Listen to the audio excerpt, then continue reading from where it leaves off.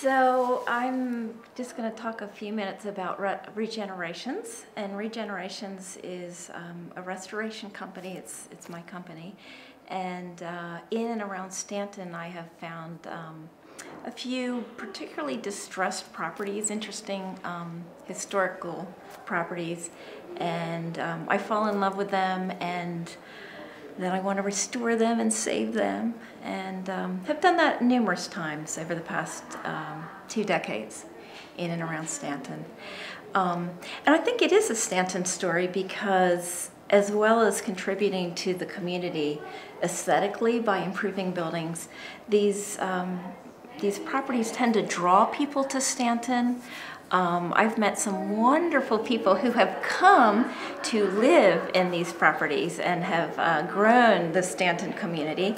Several very creative and wonderful people have come to live and become a part of Staunton. So I think that's part of a Staunton story. Our architecture and our beautiful buildings and the restoration work that many people have done in Staunton. So, what are some of the properties? Some of the properties include 111, 113 South Augusta Street, and that's a commercial building. It was originally an old saloon during the railroad days. That one won a Virginia award, Virginia Downtown Development Association award in 2004 maybe. The item that I brought in to show when my friends convinced me to do this, I had a photograph of the plaque. I also won an award from Historic Staunton Foundation last year, well, 2015, for a residential rehabilitation, and that is at 122 North Jefferson Street.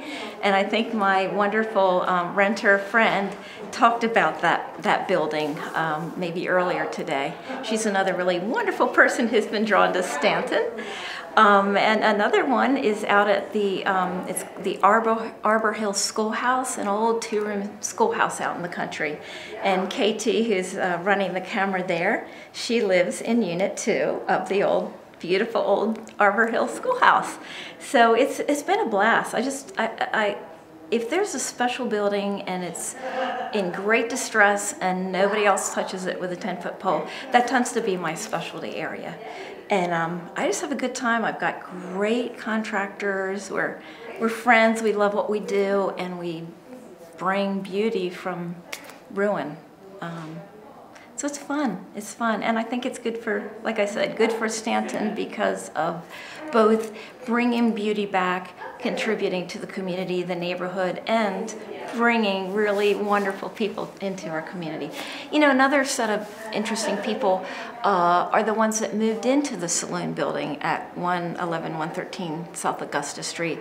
They are artists, and they are retired JMU professors, and they fell in love with the building while I was still working on it, and they bought it from me, and they're there, and Katie's here, and Kathy Deacon is in 122 North Jefferson, and I'm working on a few more coming. I also work for Mary Baldwin College, and I'm in LPC, but right now one of my largest passions is regenerations and regenerating beautiful buildings for Staunton, and having a great time doing it.